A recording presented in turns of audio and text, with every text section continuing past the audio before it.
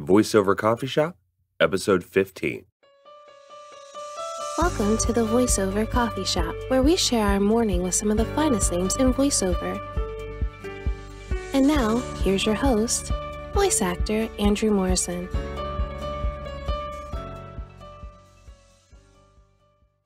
Hi there, my name is Andrew Morrison, and welcome to the Voiceover Coffee Shop, where we start our day with some of the finest names in voiceover.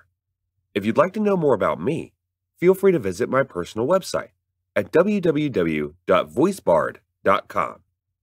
In this episode, we have coffee with my dear friend, Morgan Berry.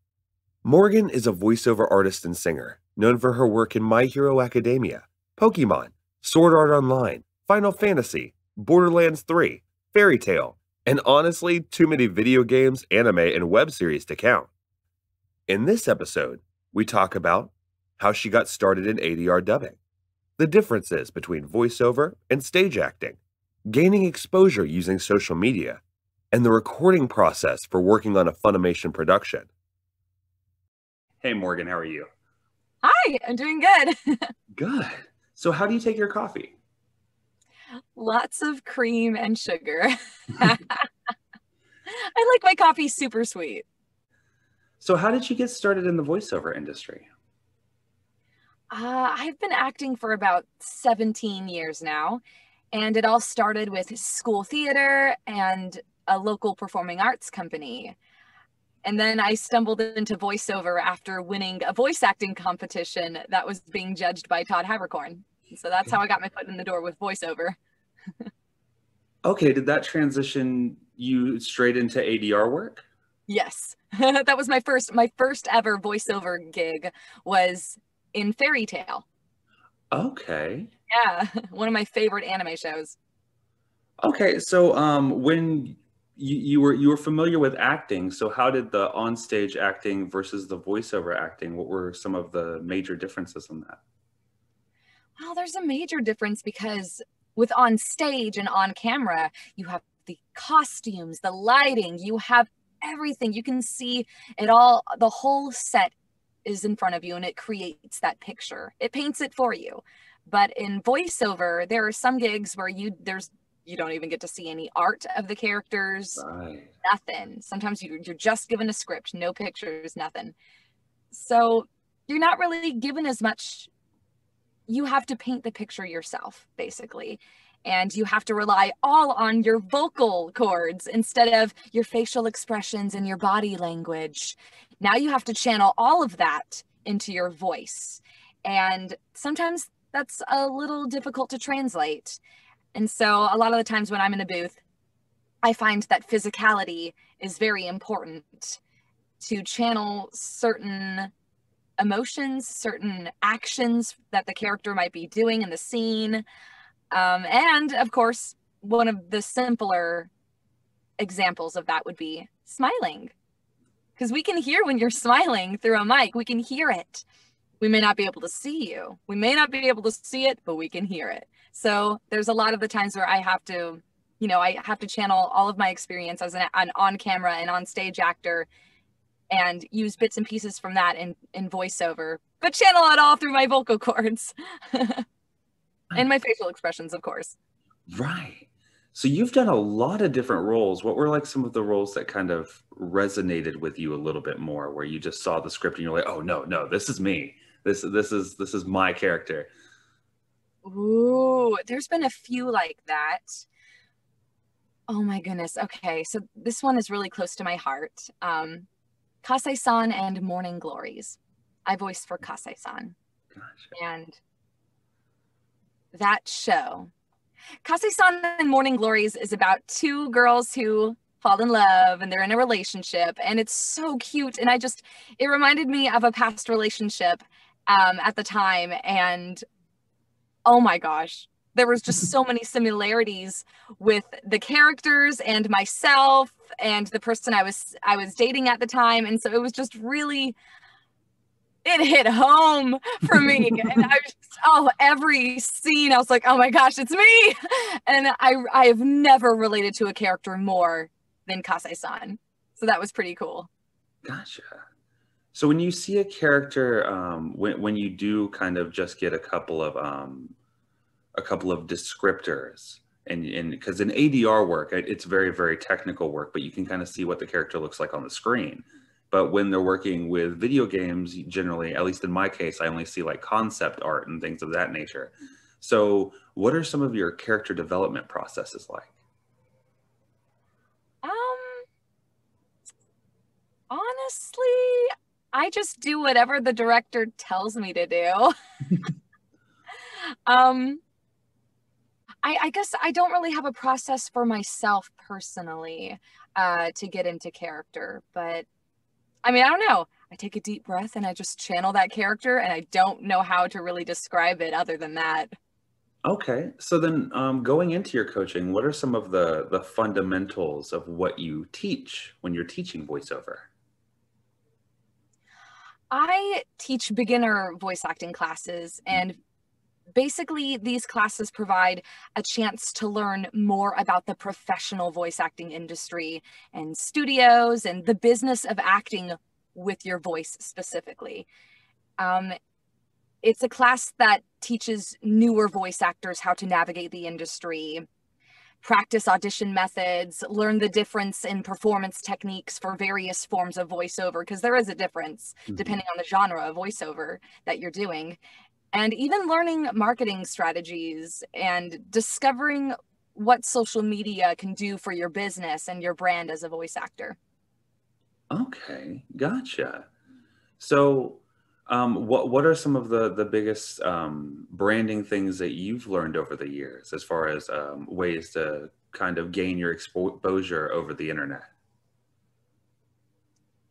Hmm. Where do I even begin? I know that's a very broad question, but Well, hmm. Ask it again so I can start thinking, because I okay. know I have an answer for this, but So, what are some of the techniques that you utilize in order to stay relevant within the industry using social media? oh, that's a really good, really well put question. Honestly, you just have to be really careful with how you conduct yourself online, Mhm. because the big companies are watching you. They are watching, and just to make sure, especially Disney, like if you want to work for a company that puts out content for kids, you got to be careful what you post online. You got to, be kid friendly. That's really important, I feel. And yeah, the target audience matters. And, conduct yourself professionally. Don't start drama, stay away from the drama. Um, be respectable to people online, be nice, because companies notice that. They dig around. They're looking for how you conduct yourself. Are you professional or are you an amateur? They can tell by your social media. So that's one huge thing that people need to be careful about. Okay. So, I do a lot of ADR remotely through Source Connect. But what is the process of ADR work when you're actually walking into a studio? Like, what is that environment and process and some of the biggest technicalities of that? Okay, for Funimation specifically, Hmm. walk in, you sign in so that they know you're there, and then you wait for the director to call you in. Or sometimes, if you know the director, you can just walk on through. But yeah, you go into the booth, and at Funimation specifically, there's two screens. There's one with the script that's vertical, yeah, and then they have another screen that has the animation, which is horizontal, and then you hear three beeps, beep, beep, beep, and then you come in for your line or various like multiple lines. You get a preview of the scene, and then you dub it right after you preview it in Japanese. It's basically the process at Funimation. But yeah, so it's just really, for the most part, if you have a named character role, it's just you in the booth, and then there's the director telling you what to do, and then the audio engineer who's placing all the audio files, splicing it up, making it fit, make sure it fits the animated mouth flaps. And yeah, Okay. So, how do you think that simulcast has changed the dubbing industry? so For simuldubs, we no longer have to wait over a year before announcing our roles. Now we typically only have to wait a few weeks because that's when it comes out much quicker than it used to. Mhm. It's nice to be able to talk about a role you're currently working on, because a lot of the times once the roles are announced, you recorded it a year ago. And so people will ask you questions. What was it like recording for such and such? And it's like, well, those sessions were a year ago. So I don't always remember those moments that people want me to remember. Mhm. But now I have quick answers because I'm still currently recording those roles. And that's really cool. I remember when I booked my first lead role in an anime series, I had to wait over a year to announce it. Jeez. So that was obviously I kept it a secret, but it was still very hard because my heart just, I was so excited about it. And I wanted to be able to talk about it, but I had to wait. Okay, so how do you think simulcast has changed the way people are able to get into the industry? Oof. Well, a lot of people are recording remotely now, which is great. So there are more opportunities for aspiring actors to get their foot in the door, no matter where they live. It used to be really harder because you had to live where the work is. Mhm. And I'm assuming after this pandemic is over, you are still going to have to live where the work is. But for now, it's nice that people can record remotely and still have those chances.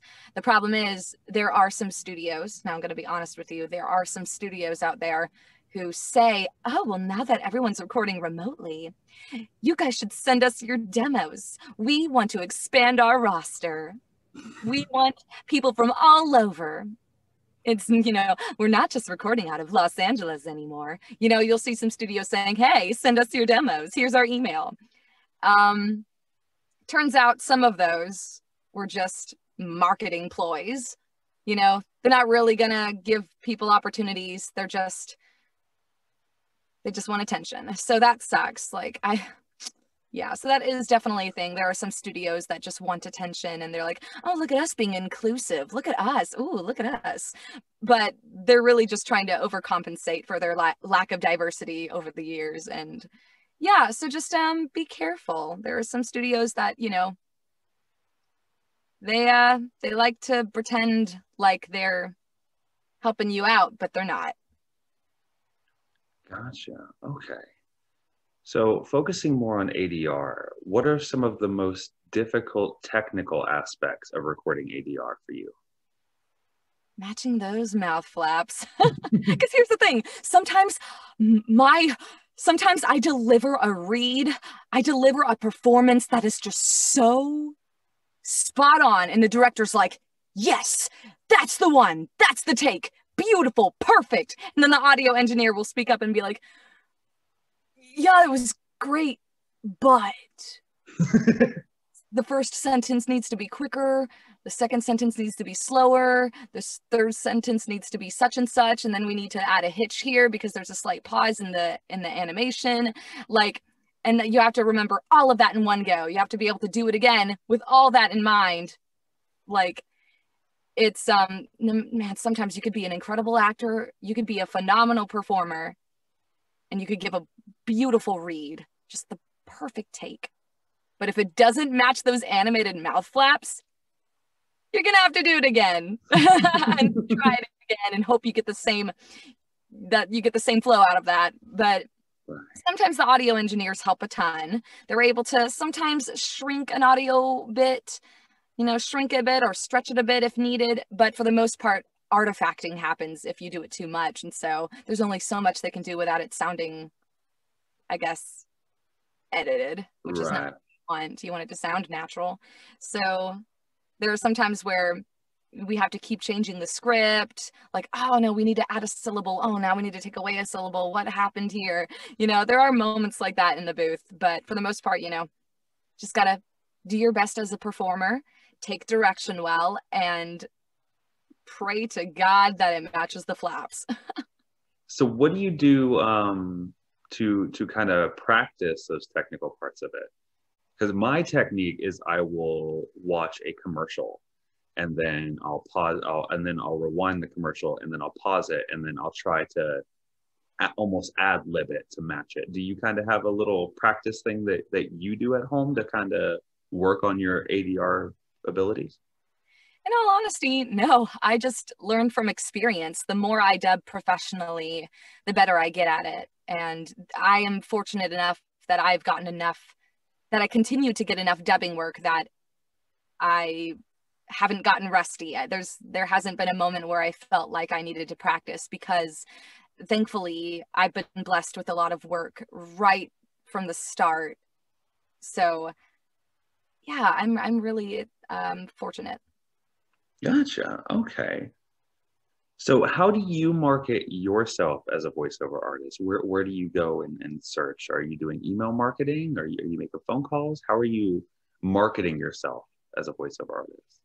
I feel like sending out a ton of emails sometimes can, you kind of have to be careful sometimes. There are some studios that do not like that, and you definitely don't want to ruffle their feathers. So the thing is, in the commercial world, there tends to be a lot of hard selling, a lot of hard sells. Like, you got to make the calls, you got to send out all the emails, but that doesn't work in every area of voiceover.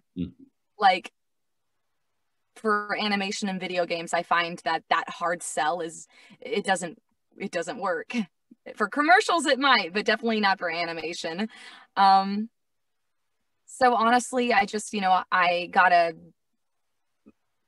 voice demo produced, and I built up my resume, and that's when I started submitting to studios like in Los Angeles. Once I made the move to Los Angeles not too long ago, I decided, you know what, I feel like I have a good enough resume and some decent demos. I'm gonna put my stuff out there and see what happens. But you do have to ask around, ask professionals, and be like, hey, does this studio accept cold submissions or no? And I've gotten the response of, oh no, you need really big connections to get into there. Like, I've heard various different answers, and sometimes it works out and sometimes it doesn't.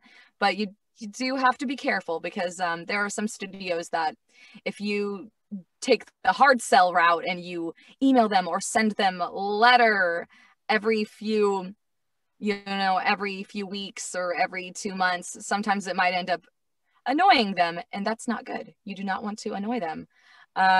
So definitely got to be careful depending on the studio. So it's important to ask around people, professionals in this industry who have connections to those studios, and asking them, hey, how does is this director or this studio okay with me sending them my resume and demo? How does this work? So you just got to ask around, ask people who actually have experience in the industry. Gotcha. Okay. So what made you want to start teaching beginners how the voiceover industry works? Because I kept seeing scams everywhere, and it just made me so mad, especially with the pandemic. So many people are thinking, oh, this is a great time for me to teach, because then I can make some extra money on this demo mills. And for them, it's all about the money. And it's like, they're just, golly, there's so many amateurs who manage to trick aspiring voice actors, beginners in this industry that still don't know who they can trust. Right. So that's when the scam artists come in, and they're like, hey, I could coach you. And then those poor beginner voice actors don't do their research, and they're like, okay. And they take them up on the offer, and they learn incorrect information, outdated information. It is so important to learn from someone who is booking today, not someone who booked 20 years ago and hasn't booked anything since. Right. You got to learn from someone who is able to book today, because these industry trends are always changing. You don't want to learn outdated information from someone who is, sorry, a has-been. Right. Okay? Like, it's so important to learn from someone who is able to book now. Because if they can't manage to book, what makes you think they're going to help you book? Here's the thing, you got to get on IMDb. Now specifically this works for animation and video games, not so much commercials, because it's harder to find out people's credentials when it comes to commercials and promo, but you can easily get on IMDb and find animation work, video game work, films. You can easily, for those genre of voiceover, you can easily find someone's credits. So, hey, if someone offers to coach you, look them up on IMDb, see what work they've done. How often do they book each month? When was the last time they booked? These are very important details. Are they an actor or a casting director? Because that matters too. There are some casting directors that teach and they're phenomenal. Donna Grillo is incredible. Learn from someone who is in this industry and is currently working. I think that is so, so important, because I've just been seeing too many scams online, and it just made me so mad that I was like, you know what? I'm going to help some people out, because it seems like this person was taught really bad information. They need help. I need to set the record straight. Oh my God, do not read your lines out of order. Why did he tell you that? I have no idea. Out of order? What do you mean? Yes. Okay. There was one teacher in particular, I will not say his name, but he was saying, he was telling his students, read the lines out of order for your auditions. That way you'll stand out. That's not a thing. Don't do that. No. Don't do that. So yeah, learn from someone who's able to book now and in that specific genre of voiceover that you want to book, that you want to get in with. So for me, animation, video games, for Tracks West, and they're a studio located in Los Angeles. Yeah, and so different coaches specialize in different genres of voiceover, and you just got to choose the right one for you. Just make sure that they're actual professionals and they're not just amateurs pretending that they can help you, when really those people are just in it for the money. So be very careful. Right. So what do you think some of the some recent pieces of information that have kind of been misguiding people that you've seen recently? Well, the main one that I just mentioned was definitely reading the lines out of order. Excuse me. And also, if a teacher spends a 3-hour class, 1 hour of that 3-hour class, they're just talking about themselves and bragging about the celebrities they've worked with or whatever. If they're just name dropping for an entire hour of that 3-hour class, get out. Get out. Like, no. There's a bunch of people in this class, and here's the thing. There's only so much time in those classes. And if it's advertised that you get to read copy for this teacher and get critique, and if there's 15 students in this 3-hour class, and he spends an hour of that class bragging about himself, and then there's only 2 hours left for you